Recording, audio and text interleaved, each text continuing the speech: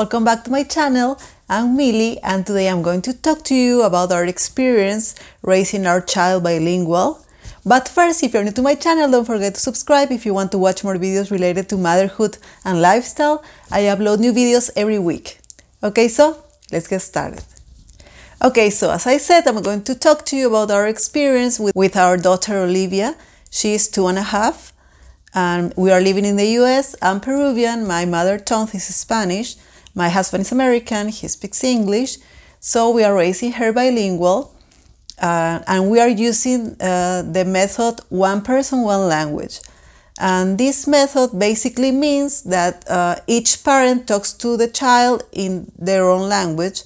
I speak to Olivia only in Spanish all the time, and my husband speaks to her in English all the time. And I like this method because kids from very early on, they can be exposed to both languages or more than two, so they can end up being fully bilingual. And it's really important to be consistent. I speak to her in Spanish all the time. It's really important because you shouldn't mix both languages. And also in this method, it would be better too if in the household we speak the minority language, in our case is Spanish. It would be better if my husband and I communicate in Spanish in front of her. But my husband has very basic Spanish. He's learning a lot, but his level is not as good. He cannot carry a fluid conversation yet. So that's why we both communicate in English.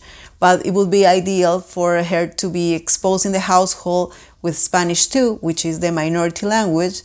But it's okay. Right now she's not going to school yet. She spends most of her time with me at home, so I speak to her in Spanish all the time. When we watch TV or videos, I try to, as much as I can, put videos in Spanish for her. I read to her in Spanish and show her books or stories as much as I can in Spanish. She knows both colors and numbers in both languages. She knows many words in both languages. She says words and phrases. She understands fully in Spanish. When I talk to her, she understands when my husband speaks to her in English, my husband and his family. She understands both languages. And she's not speaking that much yet, and that's completely normal too. When kids are raised bilingual, sometimes they take a little longer to speak. That's completely normal. Of course, all kids are different. Some kids would start speaking sooner, but it's normal to take a little more to separate both languages. Sometimes they are 2 years old, 2.5, even 3 years old when they start speaking fully. But it's fine. They are going to be able to separate both languages and be fully bilingual by that time. And also the community language, that in our case is English, the school and the community in general. If we are in the community, for example, if we are on a play date or we are at the grocery store or something like that, it's okay if I speak in English and I speak to her in English too, because as I said, it's a community language. It's not going to confuse your child. Many people can think that maybe it's going to be confusing because supposedly I speak to her in my mother tongue, but it's fine. They are going to be able to know the context we are in, and they are going to be able to understand that there is a place and a time for when we speak the language, so it's completely fine. So yeah, I really like this method. It's working well for us so far. As I said, she's not going to school yet. She's going to preschool next year. We'll see how it goes. I'm sure it's going to be fine.